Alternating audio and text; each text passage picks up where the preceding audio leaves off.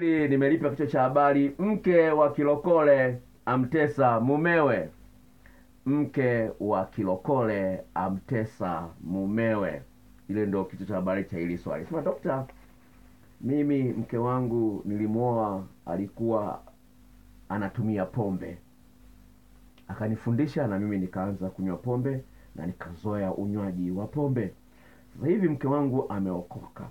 Anasema hataki kuishi na mimi, eti ninanuka pombe na hanipi tendo la ndoa kama alivyokuwa ananipa mara kwa mara. Dokta, nisaidie, nifanyeje? Okay, kwa kesi kama hii, I think mke wako haelewi Ukristo. Na hata kama ameokoka, ndio wale wa Ukristo ambao hawasomi neno la Mungu mara kwa mara.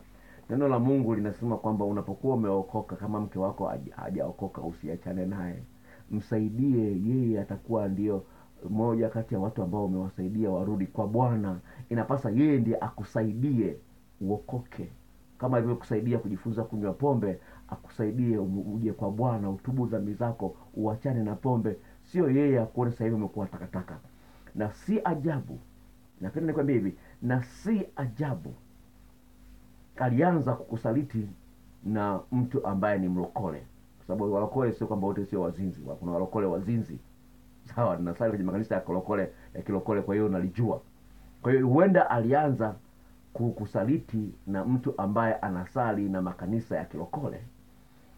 Akampenda yule anayemsaliti. Aidha una matatizo ya nguvu za kiume, unawahi kumaliza. Unajua pombe na yenyewe inachangia matatizo ya nguvu za kiume kuongezeka ukubwa wake. Kwa hiyo kama unakunywa pombe zaidi ya chupa 2, inasaidia kuongeza tatizo la nguvu za kiume. Nazungumza hiyo science, zungumza hadithi za paka na panya. Sawa? Kwenye wataalamu wenyewe wamefanya tafiti, wanaita 14 units. 14 units ni sawa na chupa 2 za bia. Ukinywa pombe zaidi ya chupa 2 za bia, kadri unavyoendelea nguvu zako za kiume zitaendelea kupungua. Kwa hiyo kama una tatizo hilo, limechangia mwanamke huyu amechepuka. Sasa anataka akuachane na wewe, aolewe na mlokole. Na ndio maana ameingia kwenye ulokole kwa staili hiyo.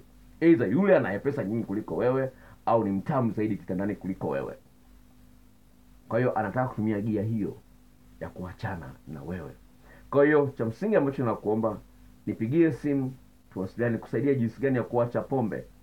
Kuna gharama za kupata ushauri nje ya kipindi, jinsi gani ya kuacha pombe, na ili uweze kuacha pombe alafu mwanamke huyu akose kisingizio cha kuachana na wewe. Itakusaidia sana na Mungu atakubariki. Ninge kwenye swali lingine.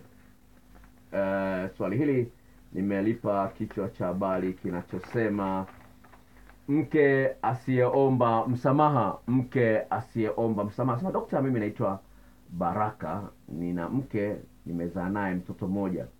Akikosea mke wangu haombi msamaha. Pia mara 3 nimemkamata akiwa na wanaume wengine. Dokta, nifanyeje? Sasa hivi, mara nyingi mtu anapoanza kuchepuka ndipo anapoanza kubadilika hata tabia zake. Sasa huenda amechepuka na anaona kwamba nimepotea njia, nahitaji mwanaume bora kuliko huyu niliye naye. Kwa hiyo anafanya makusudi ili umwache. Umemkamata mara 3 na mwanaume, maana yake ni kwamba anataka aachwe, anataka wewe ndio usababishe kuvunjika kwa ndoa yenu. Kwa hiyo cha msingi ambacho nakiona hapo, angalia maeneo yale ambayo nimeyazungumza pale kwenye swali ambalo limetangulia. Kama una matatizo ya nguvu za kiume, una tatizo la kuwahi kumaliza, hayo yamesababisha aende kwa mchepuko, na anafurahia kwa mchepuko kwa sababu anapata utamu wa kutosha. Kwako hapati utamu wa kutosha.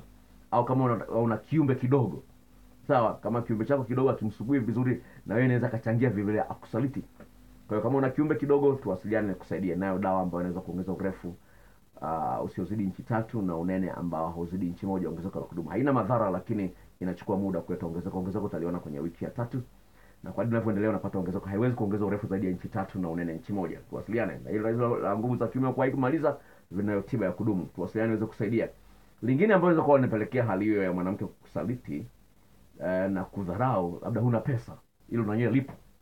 Kama huna pesa, nakuta kuna wanaume ambao wanampa pesa nyingi kuliko zile ambazo wanamwachia, na yenyewe kuna wanawake ambao wanapenda pesa. Inaweza kachangia mwanamke huyu kukusaliti mara kwa mara bila kuogopa. Hiyo inatisha. Naomba ulifanyie kazi katika mazingira haya ambayo nimeyazungumza. Niingie kwenye